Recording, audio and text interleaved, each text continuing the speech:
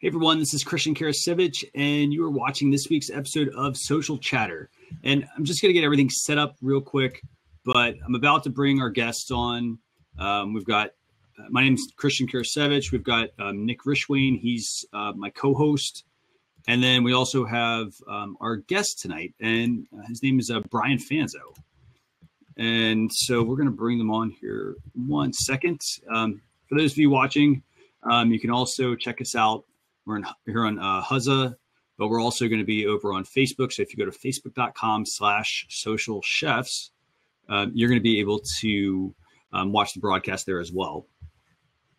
So just give me 1 second. We're going to push this live and bring everyone on.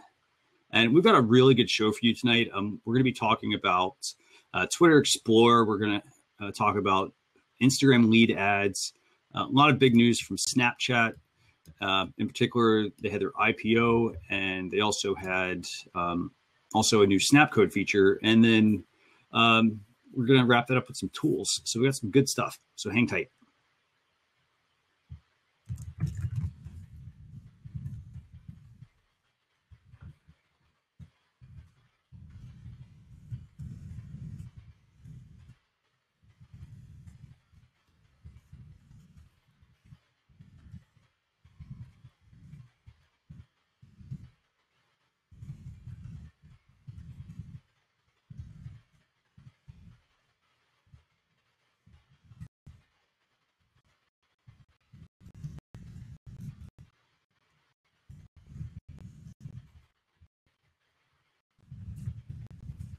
Snapchat, we got some good stuff tonight. So this is going to be a lot of fun.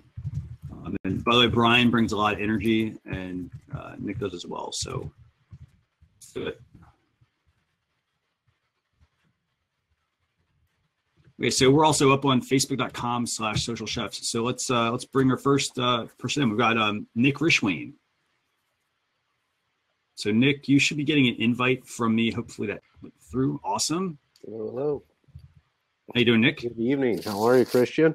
Doing great. So everybody, this is my co-host. This is Nick Rishwain. Nick, I don't know if you want to put your Twitter handle, best place to contact you, and kind of just tell people about yourself.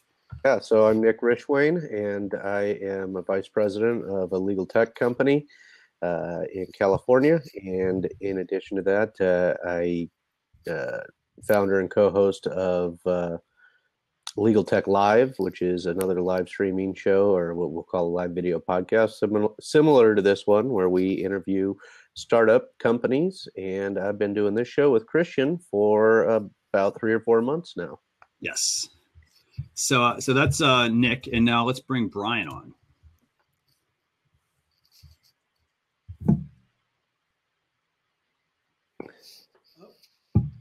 There he is. How you doing, Mr. Fanzo? Good. Let me see if I can switch cameras real quick. Okay. If not, I'll just have to look the other way. Hold on. I'm imagining this is some of the Wirecast here. No, I'm. It should be for here. Let me bounce out real quick, and then just invite me back real. Okay, so he's switching cameras. Going to come back in a second, but we got a lot of good stuff to talk about tonight, don't we, Nick? Yes, I'm sorry. I was going over to check our Facebook feed, make sure everything is going smooth over there. Yeah, we do have some good stuff tonight. In fact, there was a lot of news this week in the social media realm. None of it was like, major hard hitting stuff that we've had some really big announcements in the last few weeks, and this week had just a lot more minor announcements, but interesting stuff nonetheless.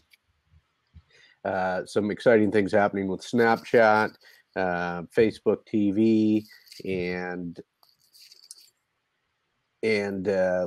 we got Facebook, some ad stuff for Instagram and Facebook, some sort of simple stuff.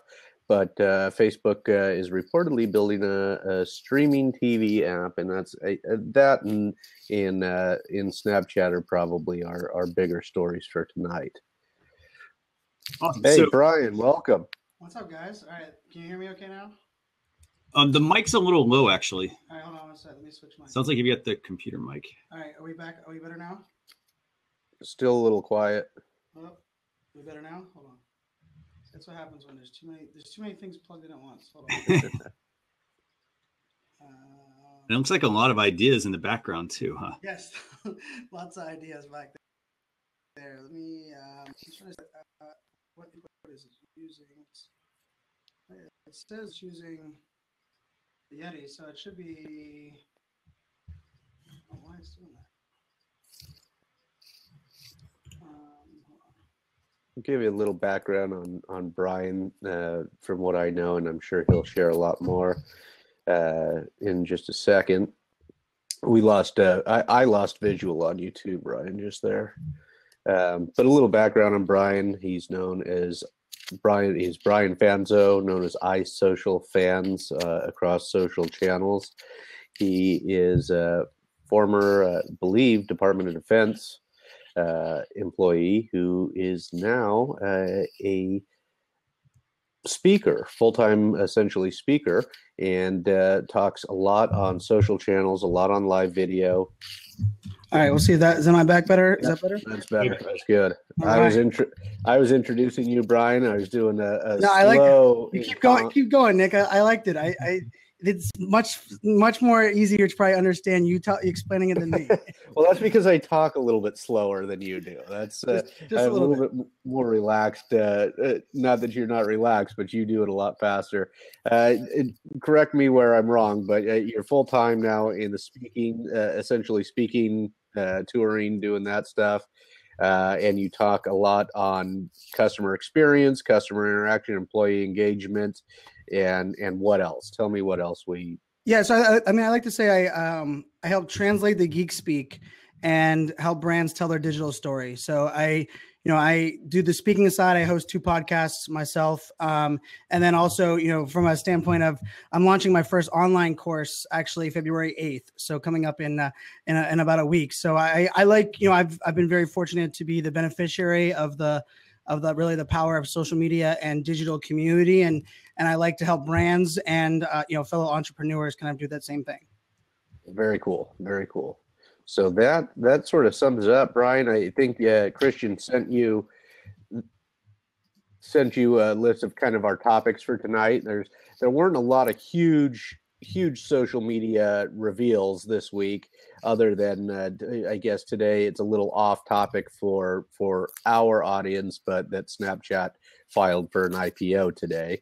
Other than that, we sort of taken something from last week, and we'll jump right in, Christian, unless you had something to add. I was just going to jump right into our first story.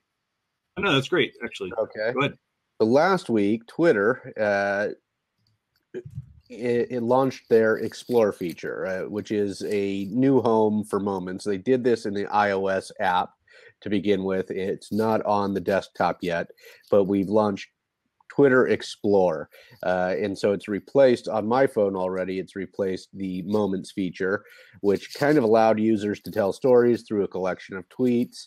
It's no longer going to be the front and center, the center button in the Twitter application. It's actually the Explore button is now in between the home and notifications button. So it's second from the right. This is going to act as a way for people to find out what's happening on Twitter, including trends, moments, search, and featured live video streams. So I'm not sure how I feel about this change. I don't know that it's certainly not where Twitter is trying to move the needle. I don't think it's one of those types of features that's really going to move the needle. There may be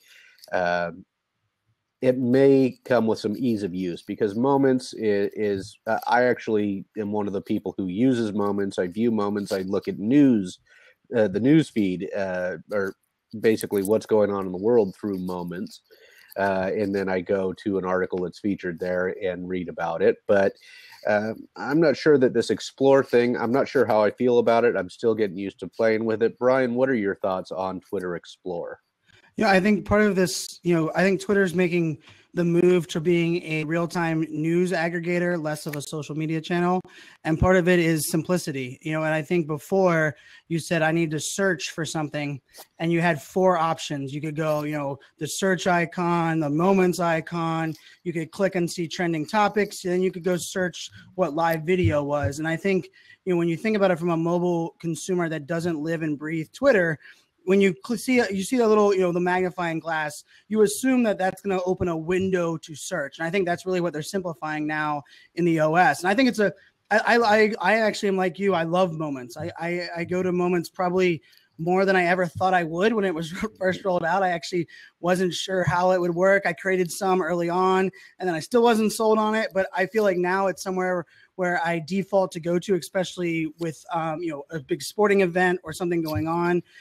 It's very much like the Snapchat curated discovery features. But I think it's smart. I think what they need to do is they keep it simple, stupid. I mean, let's face it, the people that they're trying to appeal to are the ones that are already confused by 140 characters, and it's already a different language. And they started making that movement when now we get to share links and pictures and videos and still get 140 characters, which is one of probably my favorite moves they've made in a while. And I like this. I think it's like you said, it's not a huge move. I don't think it's going to, the stock isn't going to go up by this, but this is all condensing the idea of simplifying the onboarding experience, because the Super Bowl is coming up, right? And I think Super Bowl, we all know, like, everyone kind of jumps on Twitter via a live event or a hashtag on TV. It's really the only way we all kind of figure it out. And then all of a sudden it depends, do we not show up again to the next Super Bowl, or are we onboarded and figure out the power that is Twitter? And I think that's kind of where we're going at now. So I think it's a good move. I just don't think it's, like, I agree with you, it's not huge, but the more it simplifies, the more I get excited for where Twitter is going. Twitter seems to have been, even took me a while to really learn it well and use it effectively, and now it's one of my favorite platforms. But it really takes, just like Snapchat, so maybe I just like things that are more complicated. I'm that type of person, right? That I like both of those platforms over others because of that, but they're not the most intuitive of platforms, the two of them. So if you're trying to move the needle in increase your monthly active users, maybe this is a step in the right direction. I'm not sure. I agree with you that the 140 character thing, where you get to use all 140 characters regardless of what else you're putting in there, that is a big move. But I still think it is a mystery to a lot of users. Christian, what are your thoughts on this move? I like the fact that they're combining things. For a while, Twitter was actually not doing anything. They're kind of just like, moving, things along. Nobody was really talking about it, interested in it. The only thing they were talking about was, just all the negativity around Twitter. And, that sent the share price way down. I think that by combining this, they're starting to, move a little bit faster. I think they need to move faster because a lot of the networks are, Facebook, they're releasing 1, 2, 3, 4 updates a week. Snapchat is starting to release a whole bunch of things. Twitter, if Twitter wants to still stay relevant, and they should be still relevant, they need to make this change quickly. So yeah, I agree. There needs to be some fast changes. Brian, correct me if I'm wrong. You've been on Twitter a lot longer than I have, or you've certainly you said it changed your life. I've heard you say that before, but their ability to adapt and make changes has been really slow in the past, has it not? Without question. I mean, they're the worst marketing social platform that's ever existed. I mean, they had no CMO until a year ago. They couldn't figure out even how to tell their own story on their value. And I think that's partially because they kind of came on the scene and blew things away. They were the water cooler. You didn't have to invite friends of friends. You didn't have to know the people. You connected with people that shared a hashtag, a conversation, a similar phrase, and which was amazing. But I think it kind of got away from them. And then there was hey, do we compete with Facebook and Instagram? Are we a social network? I believe with live video, with the video go live with the pieces they have, I believe the real-time water cooler will always be needed. We need to connect. How do we grow and find people that don't know who we are, don't trust us, don't know anything about us? How do we grow that? Right now on Facebook, unless you're putting paid behind it and strategically targeting certain people, you're not growing that on Facebook. Instagram is extremely hard. Snapchat's the hardest of them all. And so I still believe, Twitter's, I'm in all honesty, I'm a Twitter fanboy without question. I mean, it's changed. Like I said, I changed my life, and I have faith. I believe Jack is the right guy to lead it the right way. But in Christian, I couldn't agree more. If they don't change at a faster pace, Jack's going to be out the door before he has a chance to really make the change. And I believe if that happens for the second time, because he's already been exited once, it could be a massive, massive end to Twitter, because I think he's the right guy to push it towards this news real-time water cooler. I just don't know why. They ended Vine, which was a smart move. They also ended some of those, like Twitter dashboard app and a couple of the other things that you guys have talked about recently. These are all things so that the core of their team can focus on what's most important. The question is, like, now it starts to put that things in motion, because if we don't start seeing that, you're never going to keep the stockholders happy and move the needle. And I'm glad to see it's not competing with Facebook or Instagram. They are trying to simplify in their own way, because it's never really been a social network. It's more of been that open. I call it a global unfiltered fire hose of communities. And that's what I've always referred to it. And it has. I get more leads via Twitter, and more of my, my business as a whole grows because of Twitter. But the crazy thing is, if Twitter went away, I believe my business would find a avenue for that same kind of arena, which I think is probably scary for Twitter as a whole. Yeah.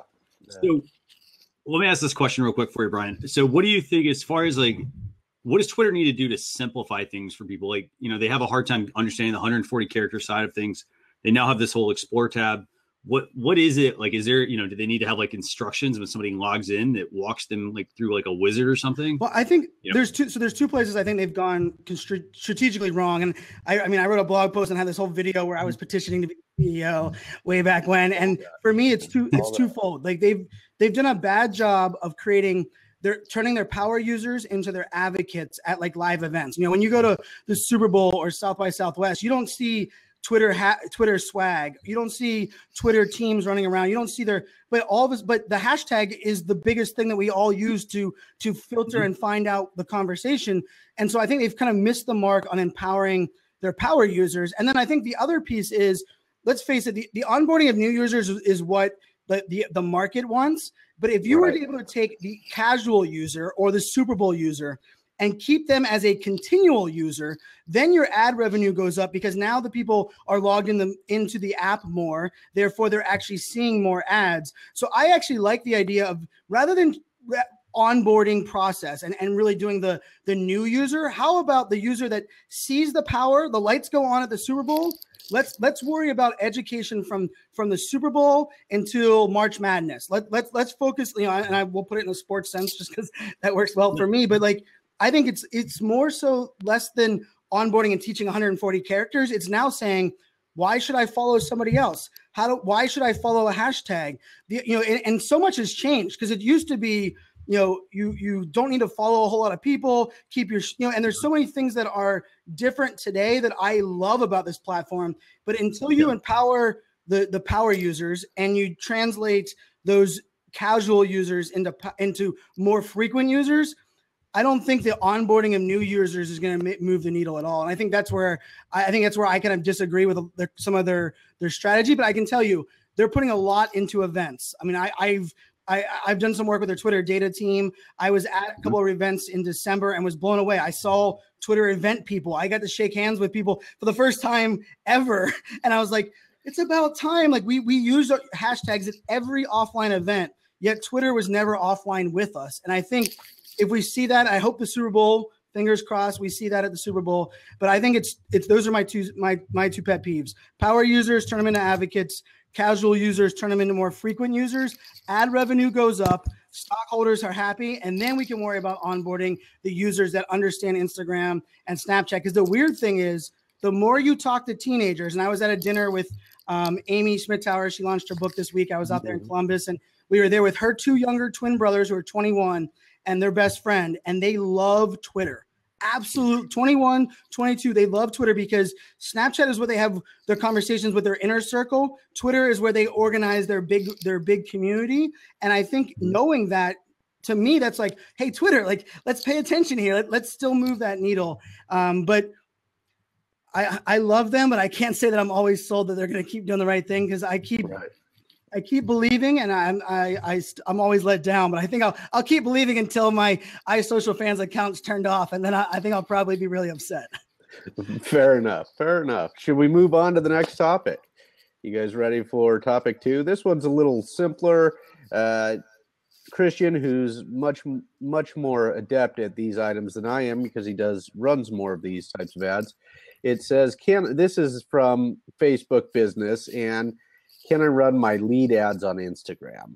And it says you can now run your leads ads across both Facebook and Instagram placements. It's recommended you use automatic placements when creating your lead ads. Automatic placements will be selected by default and will automatically select the recommended placements for your ad based on your objective and creative. To help ensure your lead ads appear on Instagram, make sure your creative follows Instagram's design requirements. Am I able now to run ads from just my Facebook ads account, my ads manager? Is that what we're getting at here? Yeah, so basically what we're getting at here is you could previously run Facebook lead ads. These were basically ads where somebody could, like, it was 2 clicks, 2 taps, I think. You could basically capture somebody's information. Those are actually now coming to Instagram via Facebook. So basically via Facebook Ads Manager. And, and some of the benefits obviously to this, I mean, people are going to be able to, on Instagram, you're going to be able to capture a lead at that point. That's really what it's getting at. There are, a couple little differences with this. For example, you have to be running the Instagram mobile app. They're not going to work on desktop. I don't think they're going to show up on desktop. I don't think so. Yeah, and then and then they've got some little cosmetic changes. Like on Facebook, you've got more room to scroll. On Instagram, they're sticking with the the square format, so you're going to have to actually page through some things. But really, it's the point of this is really the fact that you can now run Instagram lead ads, where you previously couldn't. Okay. Brian, what are your thoughts on this? Is it just is it a mechanical change? Is it? I mean, I think Instagram is the greatest platform that marketers haven't ruined yet, and I think the ability to capture that the Instagram user, because I think Instagram's such a powerful play because a majority of users are mobile. A majority of users have a certain browsing habits. When you log into Instagram, you're used to scrolling and double tapping. I like to say, I run a podcast called FOMO Fans, which is fear of missing out. And I discover a majority of my new mobile apps via Instagram, and it's one click. I click on the ad and it says download, install, and I'm blown away how easy that makes it for me to discover new technology and new apps. And I think lead gen is a weird world where I think for a long time marketers we've still kind of like we're building an email list, but we weren't sure of capturing a strategic ad. And I think doing these kind of things where we're now able to take some of these 1 or 2 click type functionality that Facebook has really done really well and add them to Instagram. I love it. I just hope we continue to make it to where we're not ruining Instagram by making it 2-click worthy, or, which is always my pet peeve, if a majority of users are browsing via mobile, let's make sure that it's mobile links and it opens in mobile browser, because that's I think the worst thing. And I think even Instagram stories, I got served up 2 Instagram story ads today for the first time ever. And I screen capped them, and they were very native, very much like Snapchat, which I was proud of. But I always get worried whenever I see anything that says Instagram is taking a Facebook feature, because I'm like, I hope they remember the Instagram user behaviors. But I like it. I like it. We'll see how much editing it has to do. I spend a fairly good amount of money personally on Facebook ads and Instagram ads. And I think because of that also drives why so many people are using Instagram stories over Snapchat. And so all of these things are more ways that Facebook is proving the value of Instagram to complement Facebook. And I've seen some of your ads, Brian, on both Facebook and Instagram recently. Actually seen it at the mobile experience. And the nice thing is, I really have to hunt for it to find out that it's sponsored. Now, like Vincenzo Landino says, he's watching us over on the Facebook side, and he said he's a big Brian Fanzo fans boy. And like him, I don't like the fanboy. It's never been my way, but I enjoy your work, and I follow it closely and try and share. And And so I'm going to like one of your sponsored pieces of content, probably like I'm going to like another one, but partly is because we've met several times in person, and I've been on several of these live videos with you, but they're very non-intrusive. So that's a nice aspect of those ads. You almost can't tell. Now, possibly because we're connected, I'm also not thinking that way when I see something come from Brian Fanzo, but they seem pretty non-intrusive, and I like that. That's on both Snapchat and Facebook. Well, let's face it, that's the future of advertising. We are so tired of having our experience disrupted by commercials. We added DVR. We got so mad that we even had to wait till a specific time determined by a TV network. We got Netflix and on-demand programming. And so I think Snapchat started this craze. I've been giving Snapchat a lot of credit because they require their ads to be created in a Snapchat formula, and it's very Snapchat native. And like you said, I love, an ad should be able to present me value, not completely disrupt. And I'm okay knowing it's an ad, like it's saying it's sponsored, if it's targeted correct. I mean, Amazon, they're in my Facebook feed every day. I don't ever complain because they're reminding me on things that I was shopping for or I forgot to buy. And I think that element of advertising is exciting. It's that weird world where all of a sudden, like, if it's a full screen pop-up in Instagram and like, where did that come? Like, I think that's where all of these channels hopefully can go. And I'm not an ad expert. I mean, Vincenzo, I've been screenshotting a lot of Amy's ads, and he ran a couple really good ads locally in Columbus while I was there. And I was amazed at even inside of Facebook on the mobile phone, I was able to click, it opened the video, and as well as gave me the Amazon buying window below, so I could continue watching a promoted Facebook video while shopping on Amazon for the book. And those kind of things to me are exciting to see in the advertising space. Yeah, very cool. Very cool. Should we move on to the next topic here? We're about 30 minutes in, or actually, I got one last question real quick from Brian. So, Sure. we talked about Twitter. Twitter, Vincent asked us a minute ago, but Twitter had their lead ads at some point. They got rid of those. Unfortunately, what are your thoughts? Because we talked about this earlier. They're not really taking a lot from Facebook or the other channels, but they're also getting rid of features that the other channels are kind of pushing. That frustrated me probably more. And actually, even the idea that I can't run a really good video ad. And I think they did a Twitter video. I'm getting 1,800 views on one tweet of one video inside of Twitter, which, and a lot of that ends up being more than a 3 or 10 second view of a video that is less than 2 minutes and 20 seconds, which, it's 140 or 2 minutes and 20 seconds or 140 seconds total. I have no idea why that went away. I think part of it became Twitter has always given the smart marketer on Twitter the ability to kind of hack the system, where you could create Twitter cards without ever promoting them. And you could add a lot of these weird things in the advertising world. And I was guilty of using them, because as soon as I realized that I could present some cards without putting money behind it, of course I started tweeting those out. And I'm not sure why. And this is just one of those other head shakers, right? Lead generation is important for every business. Email marketing is not going away. It's that number one place where a lot of businesses are finding true value, taking someone from social. Why Twitter did that? Not sure. Why they're not allowing better video management? Not sure. I like to think that they're gonna focus a little bit more on this when you bring someone into a video, allowing it to be a more immersive experience on the browser. But still, why take away something now while we're waiting for a new feature? Then let us have it for a little bit more. It's beyond me. Good points. Excellent points. So next up is what Snapchat rolled out this week with. After their redesign last week and their discoverability issues redesign last week, they are back with another update to the app, adding the ability to make custom snap codes for websites. Like the original snap code that we all have, which is how people find us and follow us on Snapchat. This is an ad, a user on Snapchat, when viewed in the app, the snap code is an ad. When viewed in the app, the new snap codes will prompt users to open a website when people snap the image. And The Verge calls it a subtle but powerful move on Snapchat's part that will no doubt help further attract brands to use the network, or in other words, get ready to see a whole lot more snap codes in your stories, which I think is probably accurate.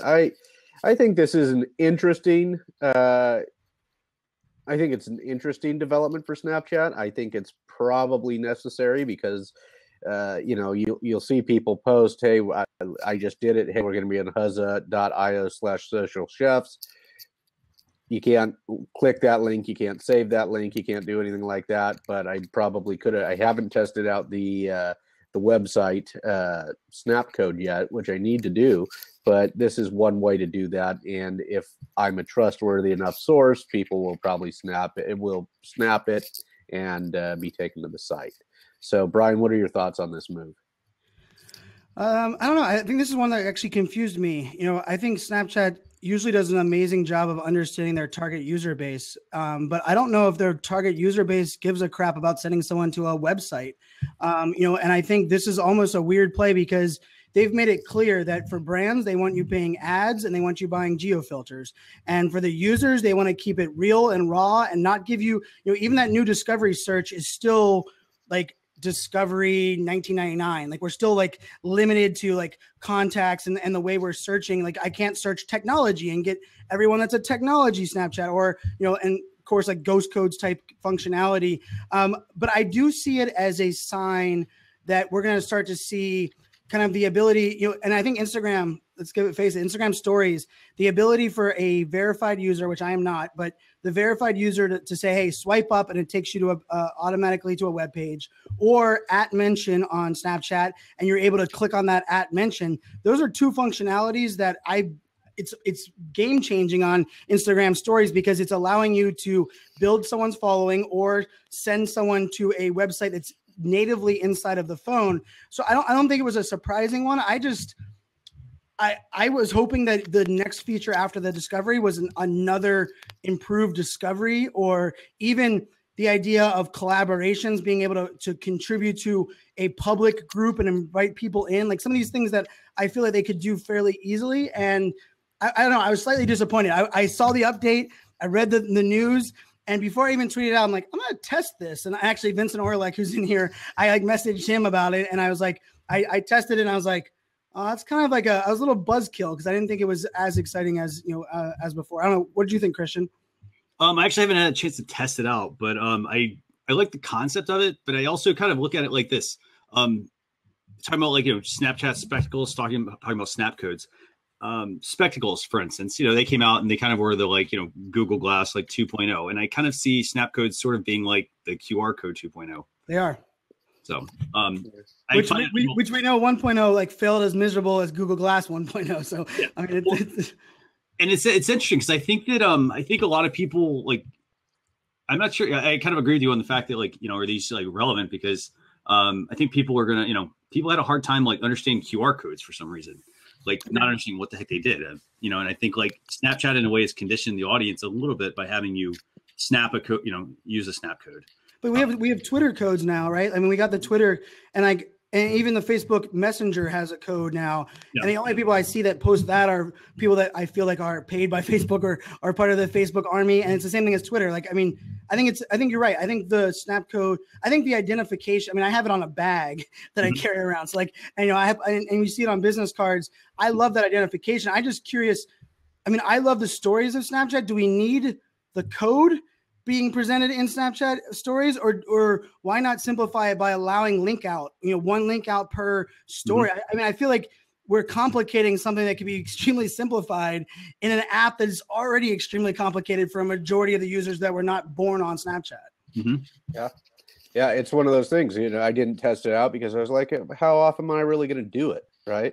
The only websites I really participate in, one has the one I work at has a really easy to remember domain name, and we do this, and Social Chefs is pretty easy to remember, and Huzza is not too complicated, but we probably a big story for tonight is that we're not going to have this or we're only going to have it for another month. But we chose to kind of avoid that for the night because we're just going to look for another home and keep on plugging away. I don't know how this will affect it. Don't know. If I have to now snap the code and then I have to be taken to the website afterwards. I can't go directly from the story that I'm watching at that moment. Is that how it works? Yes. It seems it seems complicated to me, and it seems like one more step that I'm not going to want to take.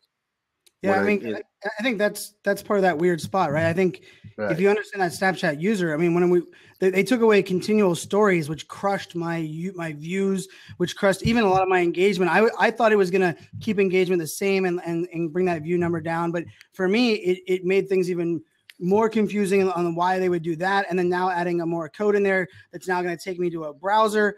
But also, I think you actually, Nick, as you were saying that, I have 21 domains, and I use a lot of those short URLs as redirectors, because when I say, like, go to my podcast, FOMOFans.live, well, it just is a redirect to a website. Not every user is thinking at that level. So I can see, like, I always have somebody's like, I always say, go back to the digital dinosaur and like getting my brothers on to Snapchat. Like, does this make sense to them? They're not going to buy a domain shortener. Maybe it does. But for me, I like you, Nick, was like, when am I going to use this? Like, I couldn't figure it out. And I'm a pretty avid Snapchat user. I mean, once I figured it out, I like the story aspect. I'm not big on, hey, go watch us on Social Chefs. That whole kind of self-promotion, I'll snap out, but I'm not big. I'm not going to overcomplicate it for my viewers either, or my audience, my community. I feel like it's complex enough. And if they want to come find a friend of mine, Chris Bear, is in here, and he in a former guest, and he came to support the show, and he came because he knew you would be here tonight, and so if people are interested enough, I think it's easy enough to find something that when you're looking for it outside and on a desktop, that I don't need Snapchat telling me how to do it. Anyway, let's wrap up with our last story tonight, and then we'll get into some tools. Our last story tonight, probably the big story tonight, and one I think many of us have been expecting, is that Facebook is reportedly building a streaming TV app. This comes from Engadget. Sources say the social network is in talks to license original content for a new platform. Facebook hasn't been shy about video, we all know. The report is short on specifics for the new app, but the Wall Street Journal notes that it would prioritize video content rather than simply act as a big screen portal into your newsfeed. Facebook is also reportedly in talks with media companies to license a variety of long-form TV-style content, ranging from scripted shows to sports and entertainment. Naturally, the app would be a platform to distribute this new content alongside TV-style ads. And there's talk about probably a good fit would be testing this out on Apple TV at first. What are your thoughts, Brian? Love it. I love it. I absolutely love it. Anyone who's playing in the Facebook Live video space should love this idea. I consume Periscope on my Apple TV. The Apple TV, the newest version, is light years better than the two versions I had before that. I've always been an Apple TV fan. I just couldn't figure out if I actually would the average user love it. I like wanted to love it. I think now with the new TV app that's in the Apple TV that allows you to search within one app all of the apps, so you don't have to play like Where's Waldo with your favorite TV show. When you add Facebook to that, imagine discovery for a Facebook Live show. I mean, I've been screaming for a Facebook Live discovery. Both of them, Periscope and Facebook, have just done an atrocious job of allowing the average user to find things that they would be interested in, even if it was based on categories or tagging. And I think this is a smart move. I think Facebook, I watched the inauguration. I had my laptop up, but I had Periscope on the Apple TV. I had Facebook Live on my laptop, and multiple times I did the airdrop to the TV, and that is just another step that I think is disconnected. And I think when you put the app in Apple TV, then you get the search functionality. You get some of these things where, I'm not going to search Facebook on Apple TV. I mean, like, I think my Samsung TV actually has like the Facebook app on there. And I was like, that's weird. But you give me discovery of video content, which is what a TV was made for. Now you're talking. And I think that's where Facebook's going. So I love it. I think I'm actually surprised it's taken this long. I thought Super Bowl I thought we would have had it 2 weeks ago, and then we would be able to kind of play with it with, kind of the Facebook I think Facebook's gonna be doing some things at the halftime show, or maybe I shouldn't have said that because I don't know if that was part of the call that I had that I wasn't supposed to say, but if I didn't, oh well. Yeah, I love it. I think it's great.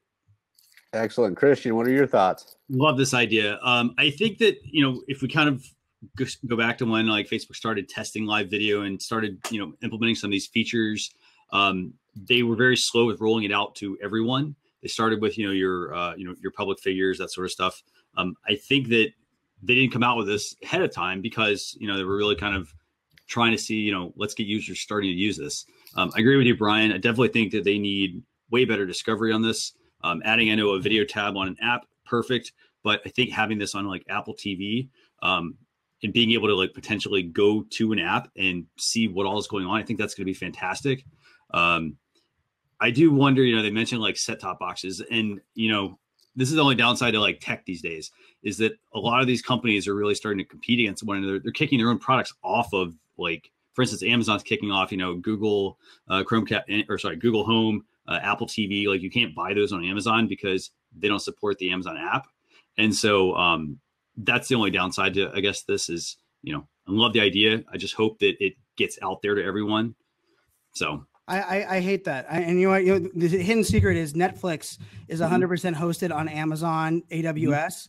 Therefore, their number one competitor, which is Amazon Prime, if Amazon ever wanted to pull the plug, which, let's just hope that world doesn't, like Netflix and chill world would disappear. Everybody would be lost and confused and staring at a wall. But I think unfortunately, I think we're like 2 years away from this idea of, competitive ball field, like take my ball and go home, don't sell my land.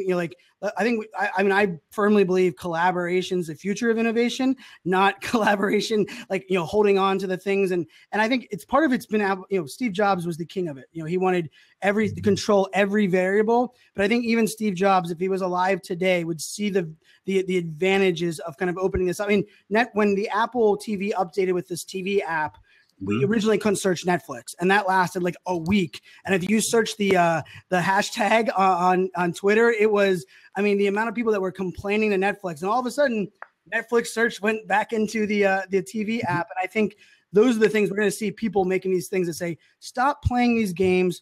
Let's allow us to choose where and when we want it, but let's allow collaboration to happen. Yeah, it's really silly. It's, to really kind of like wall off everything.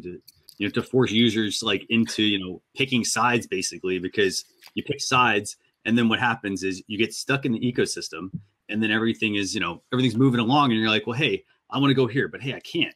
So users are going to, they have a hard time making decisions. They're going to stick with the one that they've already bought into. Yep. So. Excellent. And that wraps up our stories for our news items for the night. And we will turn to Christian for an introduction to our tools for the evening. So I actually have 3 tools here tonight for everybody. The first one is called, and by the way, Brian, if you haven't used any of these, let us, feel free to jump in and let us know. The first one is called Liner. Basically, it's an iOS app. And it's pretty neat, actually. So basically what it's doing is if you're finding stuff around the web, you can clip these things to Pocket, Evernote, like all that sort of stuff, right? But what you can do with this is you basically can make highlights of web pages, articles, images, whatever, and you can organize them into folders, basically. And then you can, take that stuff and turn them into, social posts, turn them into blog posts, or at least implement them in those different channels. Fun little app, it's like what, $1, or sorry, I think it's free actually. Yeah. Sorry. Free. I downloaded the first version of it, and it was kind of kludgy jumping between apps. When I saw that you guys were talking about it again, I went down and downloaded it again, and I love it. I think they simplified, allowing you to copy, certain phrases, and really, I do that with, so many things, and I usually, pocket it or flipboard it. So I like it. It was a cool tool when I downloaded it. I wasn't happy, and then now that you guys got it back, I'm gonna definitely kick some more tires over the next couple of weeks with it. Very nice. Excellent. What else have we got? Tool 2 for tonight. We have, this is just, really something from HubSpot, actually. HubSpot tends to release a lot of pretty neat little products every once in a while. This is, for people that are having a hard time generating blog topics. Basically, put in a couple of nouns. They'll spit back, I think it's about a week's worth of content. And then, you can basically, go through the suggestions, and now you have, blog topics for your part of your business. Part of why I brought this one up, Brian, actually, is because I think we were talking about Grammarly a couple of weeks ago. And, while their blog topic generator is going to give you ideas, you are going to want to run those through some tools. And Grammarly, I've been using it. I really like it. What's your experience been so far? I love it. I absolutely love it. It's I wish it worked with Google Docs, but like we talked about just like 2 minutes ago, the fact that some of these tools don't play with, Google drives me crazy sometimes. And, I live in that Google ecosystem of Google Docs, Google Sheets. But I've actually found myself creating my blog in Grammarly and then going out. But I think anything that simplifies the type, I was surprised. I was reading through it, but then I thought, I use BuzzSumo to understand like trending topics. And then I look at what everyone else is talking about and I figure out either a better way to say it, or I could say something completely opposite so that it stands out. So I think it's a good thing. I think you're right. I think HubSpot's they always find a creative way to kind of enable some of these things that, some of us might stress over maybe longer than we should. So Grammarly, I'm absolutely hooked on.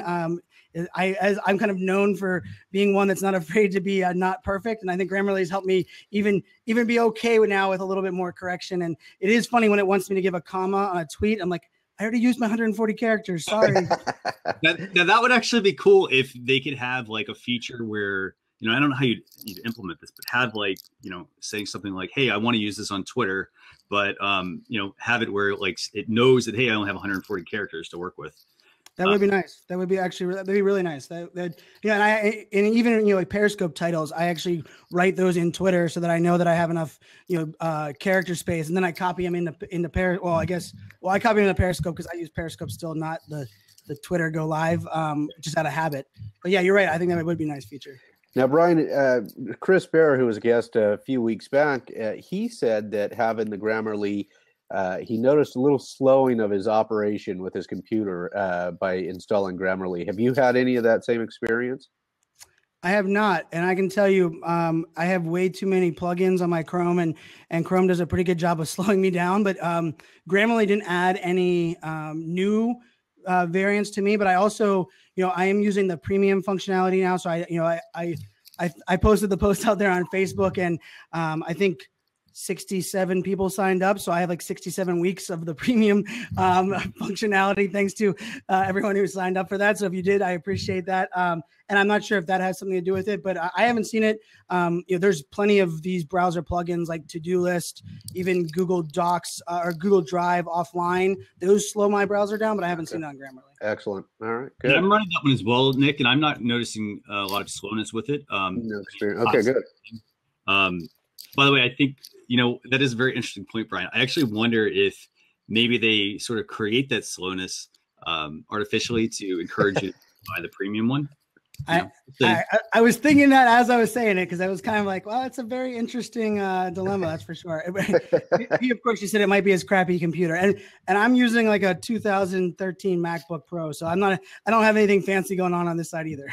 All right. So it could be their reason to encourage you to go up to premium. That wouldn't be a surprise.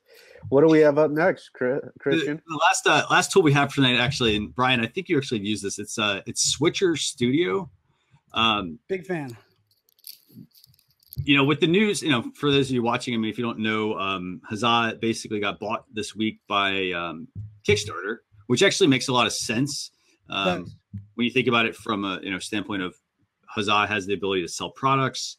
You also have the live component. You also have the community built in, Q&A and so forth. Like it basically, I think, gives them another dimension to be able to make, launching a product more exciting than just, hey, here's a video I filmed and let me put up a, landing page.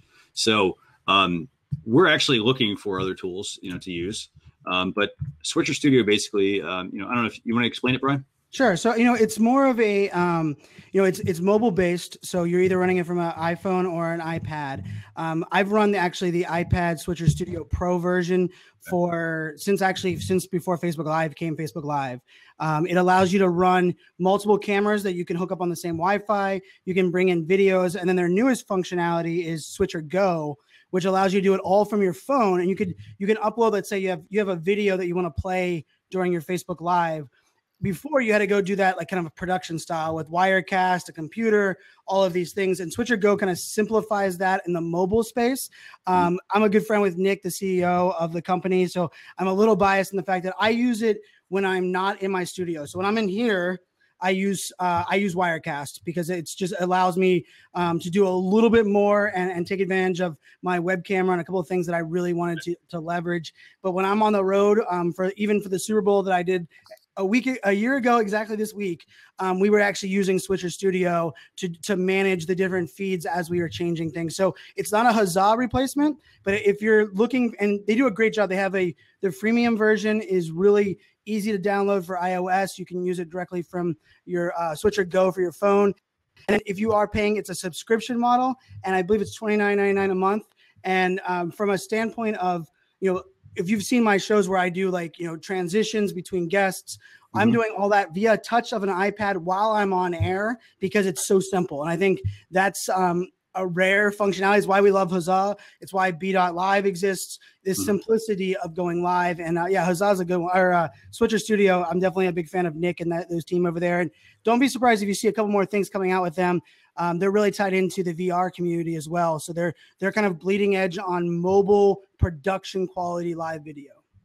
Very cool. By the way, we're gonna have to definitely chat some more. Think about Switcher Studio, Switcher Go, and Wirecast actually, because we're looking to potentially move to those. So happy to. Yeah, and I made this comment. Mike Stelzner posted a post yesterday, and I loved Blab, and and I'm even wearing a Meerkat shirt. So like. Yeah. I mean, let's say that I believe for these platforms, kudos to the Huzzah team. Kickstarter had a very fun live component that was very kludgy. As soon as they had it, they sent me kind of premium access. I was very disappointed in it, and so hearing that they bought Huzzah and they're going to bring in these functionality, genius, smart move.